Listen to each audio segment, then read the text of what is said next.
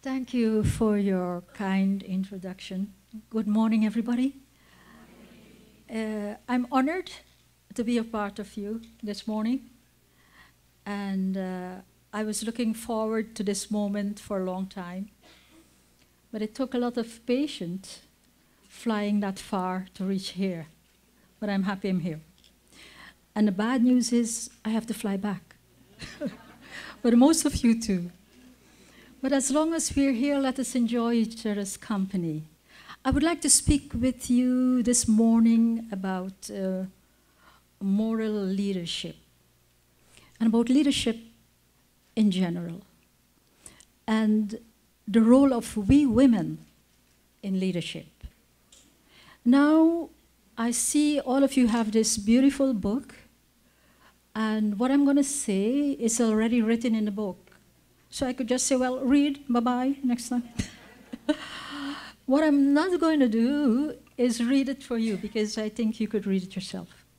But I just want to sketch with you, and you may ask me questions if you want something clarified.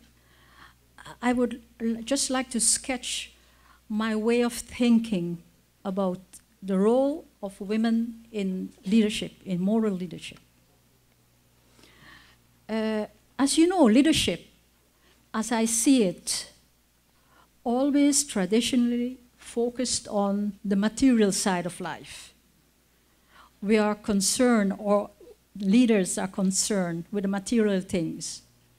How do we get money? How do we build homes?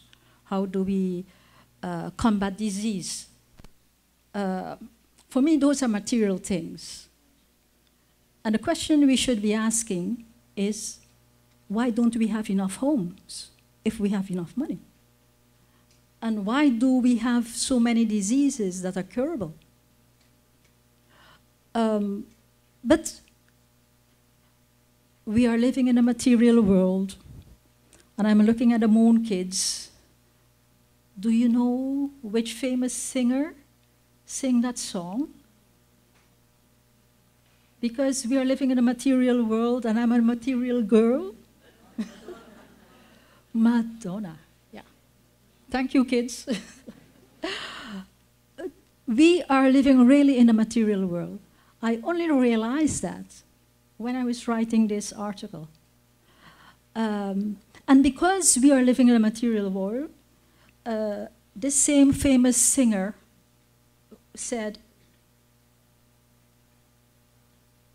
"The boy with the cold hard cash is always Mr. Right."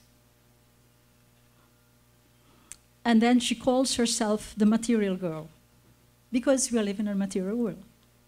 If you are living in a material world, you cannot be an immaterial girl, because you're then out of the game. That was very insightful. So I asked myself a question: what am I? Am I a material girl? And if that is so, how could I move to something else? Or should I move to something else? Now, that discussion about leadership, if it should be material or not, that discussion is not new. It was always around. And very important German philosopher said, first, you have to have the material things in life. And if you don't have that, we don't have to talk about moral leadership. Because, to say it in German, zuerst kommt das Fressen. Fressen means, you know, not eating, but pouring food down your throat, you know. He said, first comes the material side of the human being. With an empty stomach, you cannot have somebody thinking about moral leadership. First you have to eat, and when you finish eat, and you overeat, and you come obese, then we could talk about, you know, the moral side. And that was Bertolt Brecht. Zuerst kommt das Fressen und dann die Moral. But I asked myself a question. We have enough to eat in the world. We have enough to eat. And the moral mess we see around the world is caused by those people that even overeat. So how do we explain this? Well, I'll try to explain it to you. Bear with me, I wouldn't be long. Because it's a short story. It's a story that you could say in just as many minutes as Madonna take to sing her song. Because we are living in a material world, we have no time to think of morality and moral thing and ethics. Some people even think, if you tell them, where is the ethics in your leadership? They think I'm inviting them to a dinner. Because ethics, they think, is eat. Something like eat is in that word. We are focusing too much on irrelevant things. And because we are focusing on the irrelevant things, that creates the mess we see in leadership. And the mess can only be solved by focusing on the immaterial things in life.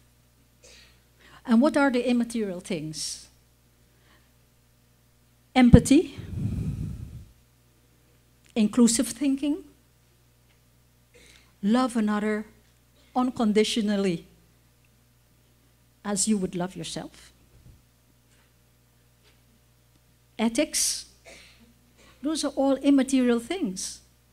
So if leaders would only focus on being ethical, we wouldn't have people without homes, children who goes to bed without food, and all kinds of diseases that are curable in the world. If we should focus on ethics in leadership, we wouldn't have the greed that caused the bank crisis in 2008, where so many people lost their homes and all their belongings. If those bank leaders had focused on ethics, they would think twice, and they would not expose hard-working people to their greed. It's the raw face of greed, when you have enough and you still want more. And you don't want that more because you want to do something good with that more. You just want more to have more. I have 1 million or 100 billion, and but my neighbor have 101 billion. Or I have 2 pairs of shoes, but my friend has 3, so I need 4. Those are material things, doesn't matter. So, when Bertolt Brecht says we have to suffice ourselves first on a material level, some people don't have an end to that road because of the greed. So they're never satisfied. They'll never reach the point where they could focus on something else that's not material. Now, if you look around the world, you take the map of the world in your head and just cross your fingers, go around the globe, in all the continents. And what you see is things that a normal person would call abnormal. The greed, the lack of empathy. If I'm living in the Netherlands, in Europe, if I just take Europe as an example, because Europe always take other continents as example for not being ethical. But let's take Europe as an example. What do you see there in recent history? Just go back a few months ago. Refugees coming into Europe, the continent of the human rights, the continent of high morality, They say themselves, that's the most wrong thing to say of yourself, that you are ethical. But Europe does that, goes around the globe teaching everybody ethics. And there come a whole group of refugees, as you have seen on television. And these well-fed European leaders, what did they do? They put barbed wire around their fences. They let people drown in the sea. And they went on dialogue. And the dialogue went like this. Oh, they are coming here to eat everything we have. We cannot afford that. We have to do something. Let them go in another country, not here. We don't want those people in here. Or, why don't they stay in their own region? You know, forgetting that if we talk about the Syrian refugees, those people never drop bombs on their own head. There are European bombs that were dropping on their head, and American bombs. So, you know, whose responsibility is it to help those people? Besides, Europe is a continent, they always say that, of Christian values, Christian Judean values. Yeah? Well, I'm a Christian myself, and I was taught that a Christian value means, you know, you could bring it back to one thing.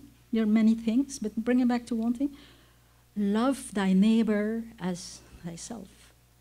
A Christian value means unconditional love. So if you're so concerned with your Christian values, why don't you open the door and let the refugees in? Why don't you do that? I have the answer, of course, and as you have the answer. Because the leadership in Europe, in this case, is not based on moral values. They are based on materialistic values. They're afraid that people are coming in to eat their food, to take their wives, as if those men want their wives. I think they have their own wives. To take their homes, to take their jobs, very materialistic. So, what's the role of women? I think the role of women is to get leadership on the immaterialistic side of the values. And I think we could do it. Why? As you're sitting here, I think all of you come out of a family where you instill the immaterialistic values in your kids. You teach them empathy, you teach them to love unconditionally, you teach them ethics, and those values that you instill on your kids in the home, those values we have as women to instill in society. And if we don't do it, nobody's going to do it. Because I think women understand that it's like an empathy we have, that we have with our kids. You don't even have to talk it, you do it. So my message to you is, I hope we could recreate that song of Madonna, and don't sing, I am a material girl, but I am an immaterial girl. Thank you.